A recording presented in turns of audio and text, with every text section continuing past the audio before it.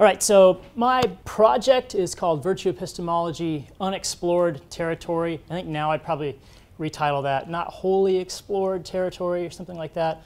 Lots of folks have started working on many of the projects that I took to be new when I began this grant work. Before I get going, I want to say a quick word of thanks to the John Templeton Foundation, to Wake Forest University, and to Whitworth University, my home institution. Without those institutions, this work wouldn't have been possible. All right, so what I want to present today is a part of a paper that's sort of in my project. So this is some work on responsibilist virtue epistemology and how that might come in for criticism from situationism. So just some setup remarks. Many of you know, maybe all of you know, situationism is the view, at least as applied to virtue ethical theories, that human subjects lack the character traits that figure prominently in those theories. This ends up being a problem for virtue ethicists because at least some virtue ethical theories are not just normative theories, but they're empirically predictive. So the charge here is that virtue ethics presupposes an empirically inadequate psychology. All right, now enter virtue epistemology, in particular, virtue responsibilism. This is a view on which intellectual virtues are sort of modeled on Aristotelian character virtues. So on this view, intellectual virtues are stable and excellent dispositions of cognitive character. And you see some examples there, right? Courage, open-mindedness, curiosity, and so on. Given the prominence of the situationist critique of virtue ethics, and given the increasing prominence of virtue responsibilism in epistemology, it was just a matter of time before the situationist critique in virtue ethics was expanded to virtue epistemology. And in a fascinating recent paper, Mark Alfano makes just that application. So he has this very nice paper in Phil Quarterly in which he employs situationism as a critique of responsibilist virtue epistemology. I'll say a bit more about what that is in a moment. The charges here are first that human subjects lack responsibilist virtues, at least construed as global character traits. The second charge is that that very lack leaves responsibilism open to charges of skepticism and empirical inadequacy. So first I want to just clarify the targets of the criticism here. We can do that by noting some different varieties of virtue epistemology. So first, there's what we might call pure reliabilism. This is a view defended by folks like Ernest Sosa and John Greco. Here the thought is, right, intellectual virtues are capacities or powers, dispositions that tend to lead their possessors to true beliefs rather than false ones. That view is not going to be one of the targeted views here. Another kind of virtue epistemology is what we might call pure responsibilism. And this is the way Alfano carves up the territory. Here, intellectual virtues are modeled on Aristotelian character virtues, just as I said a moment ago. And then third possibility, mixed virtue epistemology.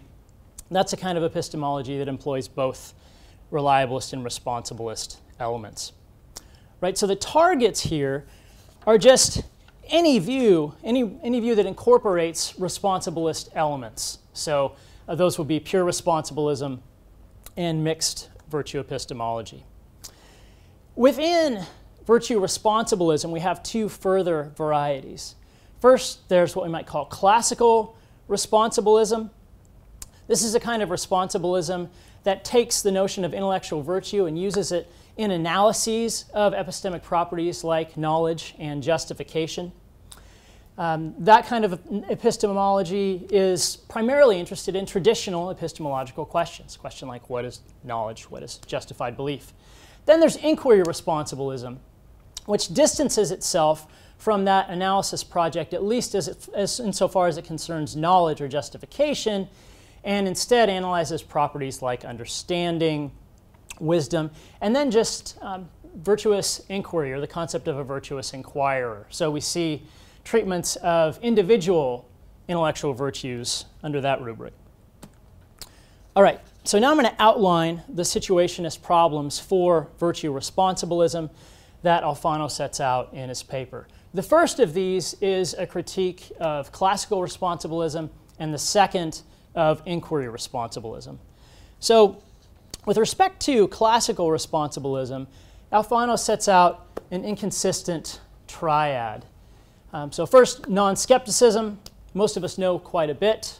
Second, classical responsibilism, as I've just set it out, right? Knowledge is true belief acquired and retained through responsibilist intellectual virtue. And then epistemic situationism, right? Most of us don't have the traits that virtue responsibilists talk about. So the way this goes is responsibilism looks like it requires that we possess these traits in order to have knowledge, but situationism says we don't have the traits, so we don't have knowledge. So non-skepticism, sort of taken as a datum here. Situationism, Alfano takes to get support from empirical psychology. So to get out of the puzzle, he thinks we ought to reject classical responsibilism. All right, now the critique of inquiry responsibilism. Here's the basic thought, right? Inquiry responsibilists, though they don't engage in this direction of analysis thesis, and so they're not subject to the charge of skepticism, they nevertheless appear to be committed to the claim that subjects have these responsibilist virtues. Alfano thinks that's wrong. He thinks that lots of studies in social psychology show that subjects lack those traits, at least construed as global traits. He thinks that what most of us have are local traits, traits like this. Courage when not faced with unanimous dissent, or creativity when in a good mood, traits like that. So he thinks a lot of our epistemic conduct, maybe most of it, can be explained without appeal to responsibilist traits, and this leaves responsibilism open to charges of empirical inadequacy. All right, fairly quickly, what's the evidence for epistemic situationism? Alfano cites many more studies than I'll be able to run through here, but let me just run through a few that I take to be some of the more impressive. First, some work by Alice Eisen and colleagues on the Duncker candle task. So here's the problem. This is supposed to be a measure of creativity. So subjects are given a box of tacks, a book of matches, and a candle. There's a corkboard on the wall, and the task is to affix the candle to the corkboard in such a way that when the candle is lit, no wax drips on the floor. There's only one solution that really works for this. You have to empty the box of tacks, use the tacks to affix the box to the corkboard, and then set the candle on top of the box. Eisen and colleagues found that in the control group, right, those folks who were just sort of given the task and no additional prompting, no additional effect conditions, only 13% of those folks solved the task. By contrast, subjects who were either given candy or who watched a short comedy right before being given the task, they solved the problem in 75% of the cases. Second study, this is on what's called the remote association test. So the way this test goes is as follows. Subjects are given a triplet of words. So triplets like sore, shoulder, and sweats, or room, blood, and salts. And they're asked to supply the word that matches, right? The fourth word that forms a compound when joined to the others. So the solutions for those above are cold and bath. Here again, Eisen and colleagues found that subjects in the positive affect condition fared much better than the control group. So they solved something like 66% more of the moderately difficult problems than those in the control group. The inference that Alfano draws from this is that the subjects who solved the problems didn't exhibit the virtues as such. Rather, they exhibited virtuous behavior because they were given epistemically irrelevant prompting or candy or a film. So this is evidence that the subjects didn't have the traits as such. All right, additional studies. These are on intellectual courage. And here Alfano focuses on some work on what's called the autokinetic effect. So this is work by Mufazer Sharif. And so this room isn't totally dark, so you can't see exactly what's going on here. But suppose we're in a completely dark room, and the only thing you could see is just one stationary beam of light. You're placed in this room. After a while, that light's going to look like it starts to move, not because it's moving, but because your eyes wander. Sharif put Confederates in this room with subjects, and then asked the Confederates to make judgments about how much the light was moving. They'd always make very confident judgments and very precise judgments. So the light moved 3 inches or 7 inches or whatever. The way this came out as the research unfolded was that subjects almost always caved to the consent of the group. Sharif infers from this that the social pressure affected the way people were viewing reality. Alfano draws a weaker conclusion. He thinks that what follows from the study is that apparent unanimity can generate consent when the object of judgment is highly ambiguous. Right? So when the object of judgment is ambiguous, we cave to social pressure. And this is some evidence that we don't possess courage as a global trait. Now he cites additional studies, for instance, the Ash studies in which the object of judgment is clear and the effect of social pressure is still present. The result of all these studies, though, Alfano thinks, is that the subjects don't have virtues construed as global traits. Why think that? Well, here's some additional evidence, right? Think about what's at stake in these experiments. Really not much other than the possibility of getting scorned by one's colleagues. If that's all that's at stake and subjects cave in those cases, then sort of how much more are they going to cave when it's really time to stand up for their views? Right, so those are just a few studies. We could cite more. Alfano thinks that if the studies that we encounter repeatedly seem to show that subjects are subject to these pressures, that casts significant doubt on the claim that we have responsibilist virtues. All right, so really interesting arguments, I think. I'm going to do my best to respond to them. Start with the inconsistent triad argument. And reminder, this is a problem for classical responsibilism, right? And remember how that went. So we have these 3 inconsistent propositions. We have to give up one of them. 2 of them seem pretty plausible, right? Non-skepticism, I think we all go for that. Situationism, I've just shown you some empirical evidence for that. So maybe classical responsibilism is in trouble. So maybe I could have just asked you to say this, Linda, since you're here. So I think in order to make progress here, we ought to get clear on the key responsibilist claim at issue. So Alfano targets Linda's work, classical responsibilist work, and the key claim here is that knowledge is a state of true belief arising out of acts of intellectual virtue. And now I think we need to make a crucial distinction that will reveal whether this inconsistent triad argument makes real trouble for classical responsibilism or not. The view that was just on the screen can be taken in 2 ways. There are 2 versions of it. Here's the first. Knowledge is a state of true belief arising out of acts of intellectual virtue, where those acts, right, require that the agent who performs them have the virtues in question. That's one version. Here's the second version.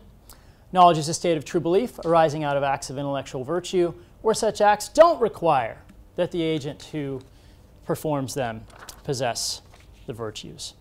So here's how this distinction gets put to work. If we understand classical responsibilism as embracing version 1, then I think the argument goes through, at least if we've got good evidence for situationism. But if we understand it in terms of version 2, the argument won't work because the inference from responsibilism and situationism to skepticism will be invalid. Okay, so in other words, the argument requires attributing version 1 to Linda. But as it turns out, she rejects this view. So I've been reading Virtues of the Mind very carefully recently. Here's a relevant passage, right? I'll highlight the key parts of it. On my definition of an act of virtue, it is not necessary that the agent actually possess the virtue. The definition permits those persons who do not yet fully possess a virtue but are virtuous in training to perform the acts of virtue in question. So there's more to say here, but I think the upshot is this. Zagzebski rejects version 1 in favor of version 2, but the argument requires version 1. Version 2 is consistent with that conjunction of situationism and non-skepticism. So I think, at least given what we've seen so far, even if social psychology were to show that situationism is true, that wouldn't raise trouble for classical responsibilism. All right, now the second argument. This is against inquiry responsibilism. And reminder, the charge here is that that view is empirically inadequate.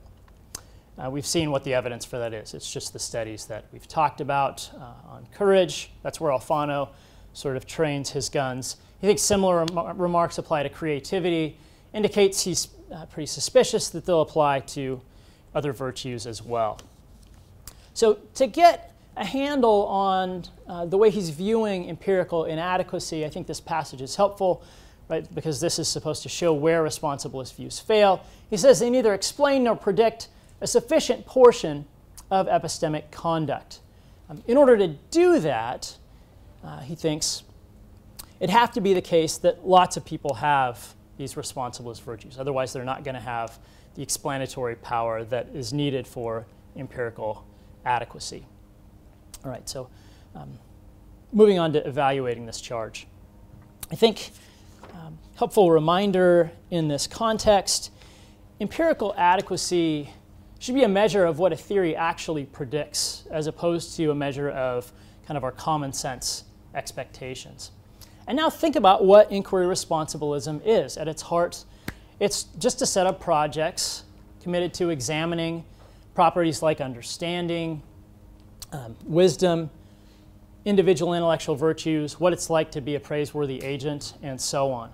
Just given that, it doesn't look to me like inquiry responsibilism gives us much reason to think that the virtues will be particularly common. All right, but suppose we force the view to make a prediction. Here I think we'll find that the view predicts that the virtues will be rare.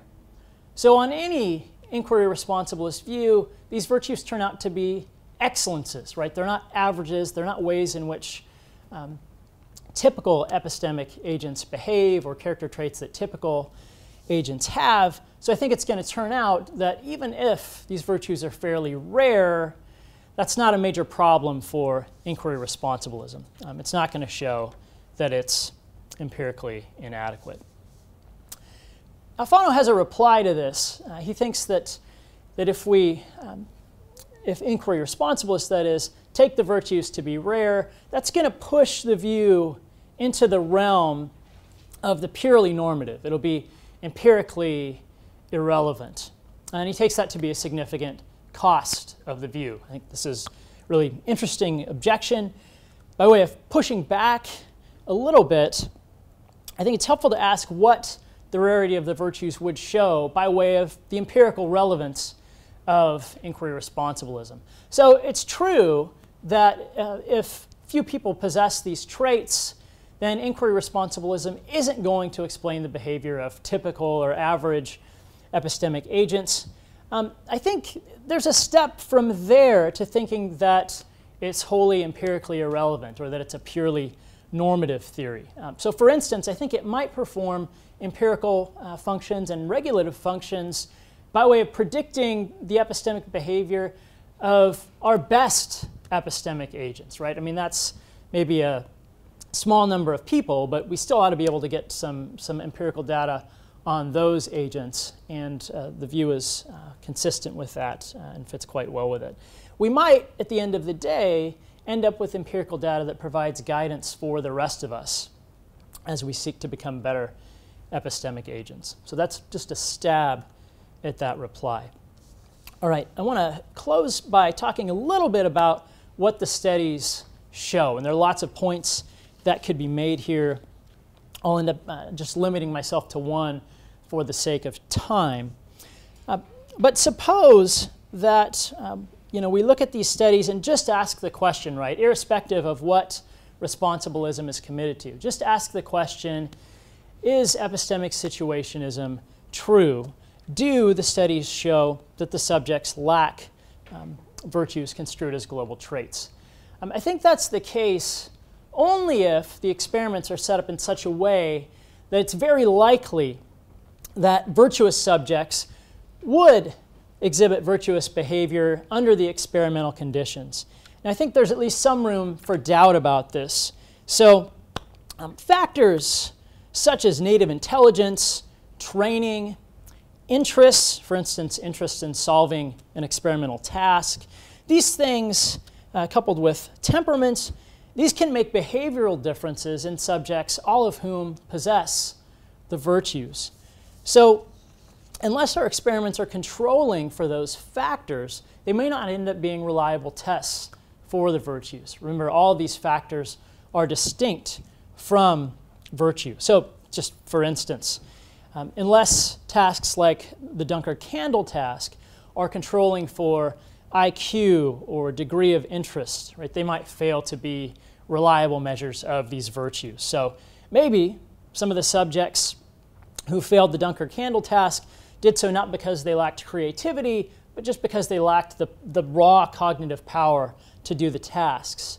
Or maybe some of them just weren't really interested in solving the tasks.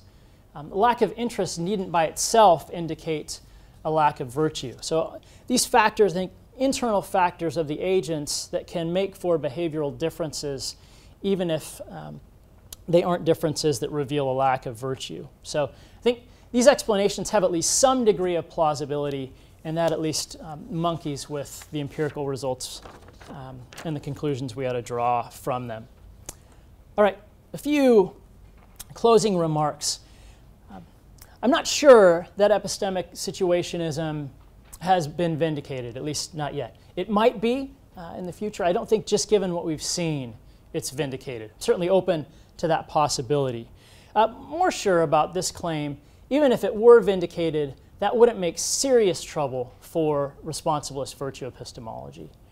That's because responsibilist views just don't entail empirical claims that are strong enough to get them in trouble with respect to situationist attack. Now, I want to sort of close, because I've kind of been down on drawing these inferences from social psychology. Clearly, virtue epistemologists should pay careful attention to social psychology. So lots of reasons for this. Among the reasons are the following. So if responsibilism is going to provide us any conduct, any sort of regulative advice for our epistemic lives, it's going to have to be the case that sort of regular epistemic agents are at least capable of performing acts characteristic of intellectual virtue. Maybe we don't perform fully virtuous acts, but at least acts characteristic of virtue.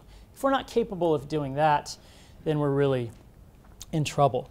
But happily, the situationist research itself points in the direction that we can perform acts characteristic of virtue, and it might even, coupled with virtue epistemology, help us get some traction so that we can perform those acts more frequently. It might give us advice that'll help us perform in characteristically virtuous ways more often.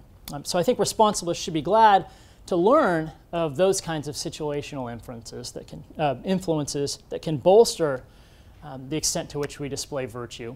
And responsibilists should put that information to good use. They should hope that virtue epistemology and psychology can work together to improve our cognitive conduct. And if they do that, I think Alfano is among the first they should thank for it. Thanks.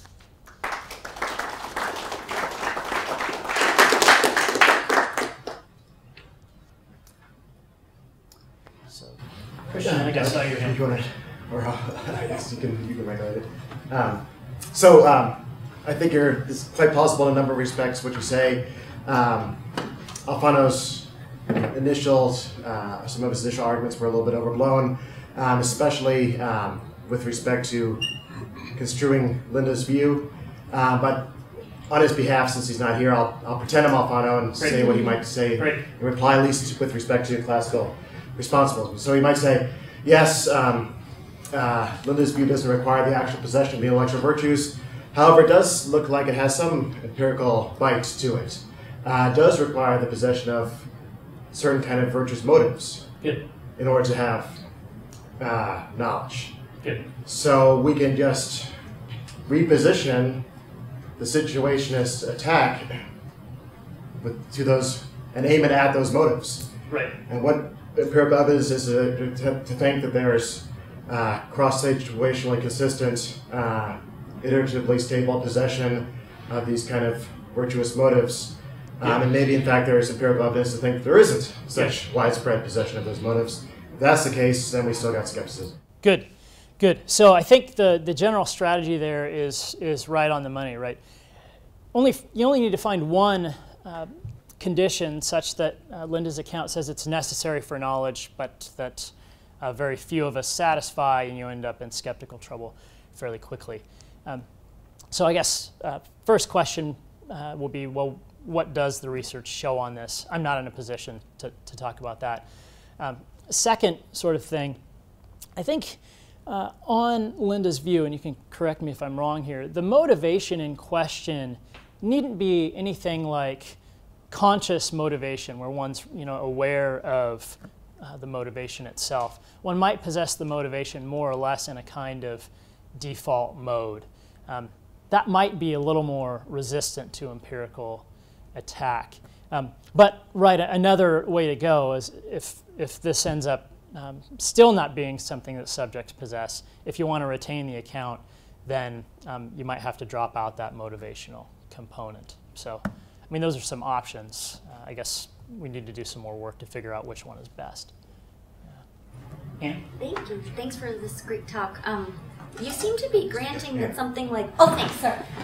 You seem to be granting that something like flexibility and creativity is the kind of thing that is a responsibilist virtue. Good. And I think now we've all gotten much better about like saying, oh, it's not between the reliabilist virtues and the responsibilist virtues. We don't have to choose. But I think a case like this is really interesting with flexibility because it doesn't seem to fall clearly in either camp to me. So I used to do like improv, like when I was younger or whatever, and I can feel I don't have that kind of flexibility anymore to be able, that kind of, I mean, it's amazing when, like, how much people who have that kind of thing take it for granted and how it can go away. And yet I wouldn't say, like, there's a real sense and way of looking at the virtues on a responsibilist picture where I haven't lost anything. I've lost something overall insofar as I've lost something that a truth-seeking person or an understanding-seeking person would want to have. But it seems, even if it doesn't fall exactly more into the reliabilist camp, it seems more akin to that or less so of the responsibilist virtues. Yeah. So I wondered what you thought about that. And I think all your criticisms were dead on, but you seem to grant this point about it, flexibility or creativity even being the kind of trait that responsibilists take as a paradigm trait. So I wondered if you could speak to that. Right. Well, I don't have much to say other than that, in light of remarks like the ones you've just given, it might be fairly plausible to construe traits like creativity as skills or something like that, where a skill is something different from a virtue. I think those traits are cognitive excellences in a certain kind of way, so they'll fit the label virtue by way of that, but they won't be virtues of the sort that responsibilists have in mind. I'd have to think a little bit more about that. I'd want to know sort of what's the characteristic psychology of the creative person. Typically, accounts of that psychology fall into accounts of individual virtues, and so if there happens not to be one, then that's not going to be as good a candidate for a virtue as some other things. Yeah, great question. Linda? This is just a follow-up to Christian. I didn't understand why the situationist critique of virtuous motives would be an objection to my definition of knowledge. I mean, if it turns out that the empirical evidence is that people do not consistently have intellectually virtuous motives in different situations, then my definition would predict they don't have knowledge in those different situations. I mean, they could have knowledge in one situation and not another, but I don't see why that's an objection. I get it. Yeah, good. So it's going to have to turn out, I think, that it's going to have to be something like most of us lack these motives most of the time, or something like that. Yeah. But right, I think that's a good point. Just some studies wouldn't be enough to show that, unless there was some way of extrapolating from those studies. I mean, if it turns out that part of the time people are motivated to get the truth, and part of the time they're really motivated, some other way, then I might accept that they don't have knowledge in the second set of circumstances. Right. So. Yeah, and I think you're open to making knowledge a bit harder to get than some other theorists want to make it. So, yeah, I think that fits well with your view.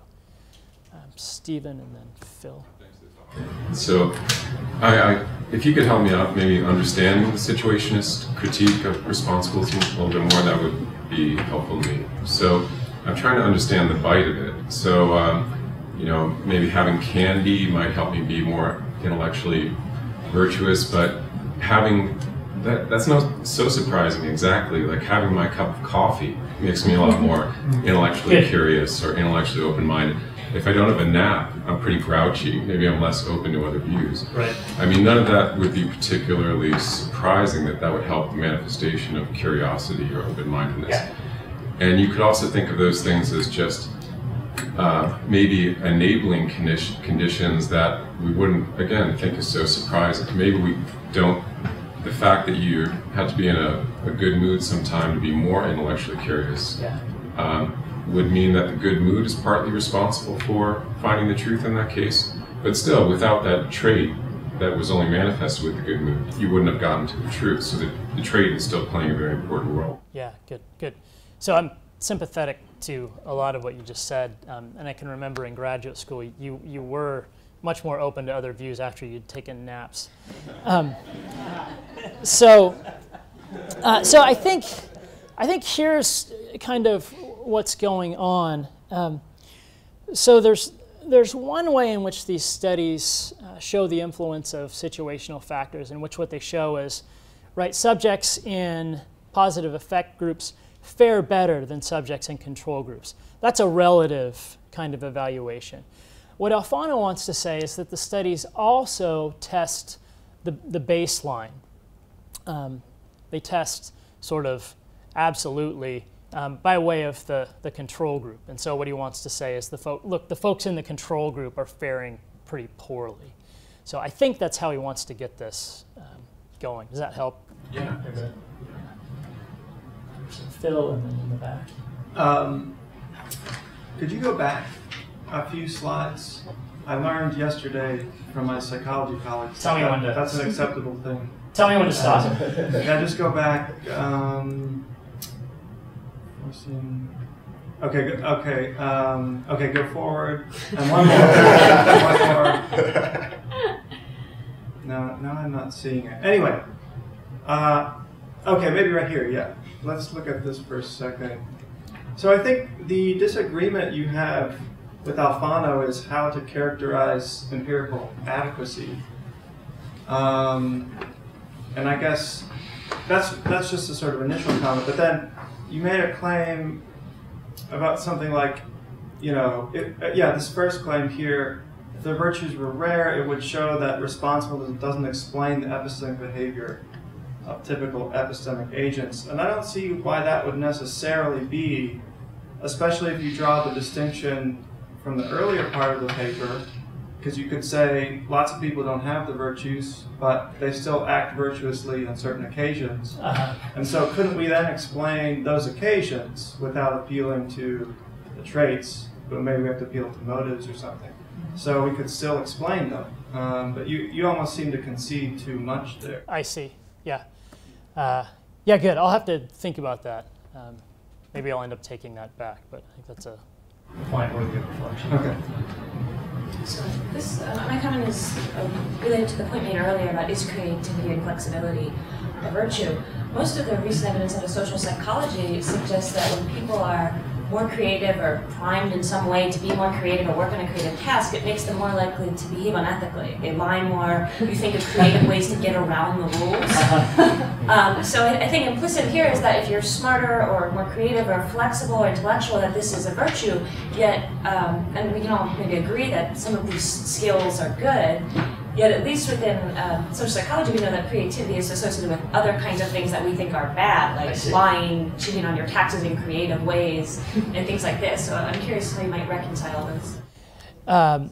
Yeah, so I guess other than by locking the door to my room, given that I'm in a conference with lots of creative people, I guess the main thing there is to distinguish intellectual virtues from moral virtues.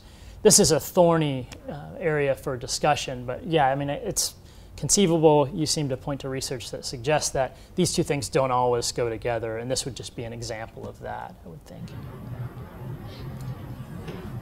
I have a question about Fano's interpretation of Sharif's experiment. So Sharif suggests that the testimony of the Confederates is affecting people's perception. And you say Alfano has a more moderate interpretation. And what you say is that the pressures generate consent on the part of the subjects. And I was wondering what he means by generate consent. Is the consent internal, or is it just external, where external just means they're assenting to a proposition? Because we might think that's a moral virtue rather than an intellectual virtue, and the intellectual virtue would have to do with an internal consent. And if Alfano means that, then his interpretation might not actually be more moderate than... I see. Okay, so I took it that by consent he meant something about what the subjects were willing to say, rather than what they were willing to believe. And I think that's why he took it to be more moderate, right? It's a stronger claim to say these social pressures are affecting what people believe than what they're willing to say. Now, you might still think that intellectual courage is something that's relevant to being willing to say things. For instance, being willing to stand up for views that you think are true. So I don't want to think of intellectual virtues as just traits that help us to get at the truth, but also traits that help us to retain the truth, to disseminate true belief and other epistemic goods where that's appropriate. So intellectual virtues aren't just internal virtues, no, I just forcing us to form beliefs and things like that. Right. Other questions? Christian? I don't want to go again. Stepping on anyone's toes. So, if there's no one else, I'll come back. Yes. My comment picks up on what Ty said, and trying to play around with, okay, so what is the distinction between intellectual virtues and behavioral virtues and moral virtues? So if I understand this correctly, what's good about the intellectual virtues is that they allow you to form true beliefs. They allow you to have knowledge that is actually knowledge and not just things that you think are knowledge. So that's one motive. If you have the intellectual virtue, would be that when these virtues that you're always, or at least when you've had a nap, striving to understand the world accurately, truly. Is it possible for the same people to want to make other people not understand the world truly, and then use their same abilities in a non-virtuous way by creating false beliefs in the IRS or whatever? Yeah, good. So let me see if I've got the question. Is the question, can intellectual virtues be used for vicious ends? Is that the, yeah. So and is it the same capacity? Is it the same yeah, good. trait? Good. So there are lots of different ways to go on this. One way to go that I find at least fairly plausible is to think of a distinction between, say, intellectually virtuous courage and some other trait that's properly called courage, but that's not virtuous. So one thought here, I'm not sure about this, but here's a way to try to address your question. You might think that for an intellectual trait to be virtuous, it has to sort of be aiming at a good end rather than a a bad end. And in these cases, the goods will be intellectual goods rather than evils like falsehood and ignorance and so forth. So that's an initial stab.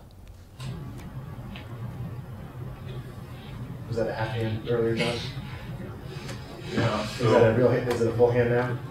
Yeah, we could. So this question requires an assumption that we can't say things. To reject or suggest that you have to come down on the expressing side and not the conformity side with how to think how an epistemic virtue generates knowledge. So you can't say things like he's not virtuous but acts virtuously. At least Aristotle thinks you couldn't, right? But to go to so with that in mind, I wonder if you're too sanguine about what the rarity response buys us, right?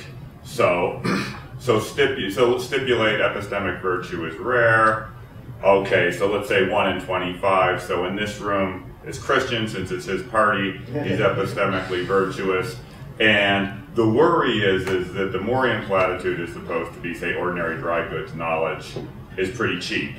So now it turns out one person in this room knows someone is standing at the podium. Okay. So that could be the thing to see. You could be stern about knowledge and say it's right. But the thought is at least you have to say, and by the way, I'm being radically revisionary here. Right. Yeah. Right. Given if you suppose, as I suppose on certain readings of Aristotle, you might want to suppose that genuinely virtuous, an action done virtuously as opposed to merely in conformity implies some notion of expression or something like that. So the person has the disposition, doesn't just act in conformity with the expected output of a disposition. Okay, great. So this won't be satisfying, but one thought here is that these are the sorts of problems that plague all kinds of other epistemological theories. So, certain evidentialist theories, theories that require internalist justification for knowledge, they might look like they set the stakes too high, and that might look revisionary. Certain externalist theories are often subject to the charge by internalists that they set the bar too low, and so they're revisionary in that respect. So, as far as I can tell, at least initially, virtue responsibilism isn't going to be worse off than those other views on that count. Now, that doesn't mean that the problem is solved. I'd like to think more about that. One way to set up the dialectic would be what's good about, so this is why good old boring externalist reliabilists like to be good old and boring, and then you say, well, the dialectic here, should you be a responsibilist or reliabilist virtue epistemologist, never mind whether responsibilist virtue epistemologists or virtue epistemologists for the purpose of this discussion, but that's the contrast, and they say what we've got right is because we have a comparatively undemanding conception of epistemic virtue. What we've got right is that it's not only Christian who knows that there's a man standing at the podium. So it might be that it's fair enough, everybody's trouble, but if there's a nearby view, right, if there's a nearby view that can plausibly claim not to have the trouble on that score, it looks like you're rendering it a rhetorical disadvantage. Yeah, good. And then we've got to look at what are all of the other troubles for right. It's a grocery list, absolutely. Yeah. Prior to the meeting, Christian advised me that there was some flexibility with respect to the time. We've pressed that a little here, but I noted a moment ago that he had a question of his own, so he can be the final judge about how flexible we are. Do you still have a question? I do, but since I know what the right thing to do is here, I know the right thing to do is to thank you. Okay.